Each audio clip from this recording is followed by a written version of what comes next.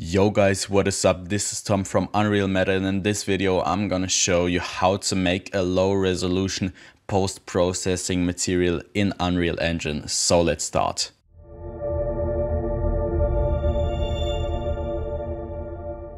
First you want to create a new material. Let's call this PP for post-processing and then just low resolution. And let's go into that. And the first thing you need to do is go to the result node, then material domain and click on post process. Then you get this emissive color input, and from here you want to right click and search for scene texture and grab this, and here select post process input 0, and the color goes into the emissive color. And then we start by grabbing a screen position, and now we need the viewport UV because we want to apply this everywhere. And let's grab a multiply node. From there we need a floor node. This goes into the B of the multiply. Then we need an append node, the append vector. This goes into the floor, and now you can press 1 on your keyboard, left click, you get this node. Now you can right click and convert to parameter, and let's call this height.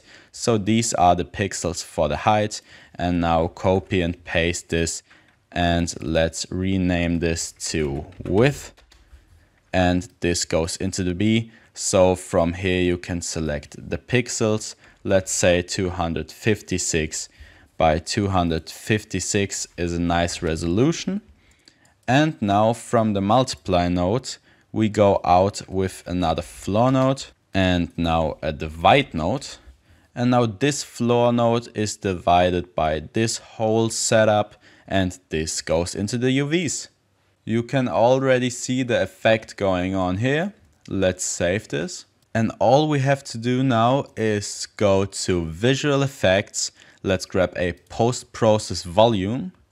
This looks like this. It's just a little cube. Now let's search for render, and under rendering features there's this post-process material, and here you have to add an element, then choose asset reference, and you can get your post-process material. And now you can see if we go inside this cube, it's already pixelated, but if you go outside of this cube, you see it doesn't happen anymore. So we can search for unbound and then just select this as true, and now you can see this is applied everywhere. Of course, you can grab a material instance and you can apply this. And what you can do easily is just change the height and width. So you can make it like 128 by 128 pixels. Save this. And you can see it's even more low res. But I think 256 by 256 is just fine. And this looks a bit better. The last step is you can add film grain too. So let's go to our post-process volume, search for film grain, and you can add a little bit of that, and you get this old like PS1 look.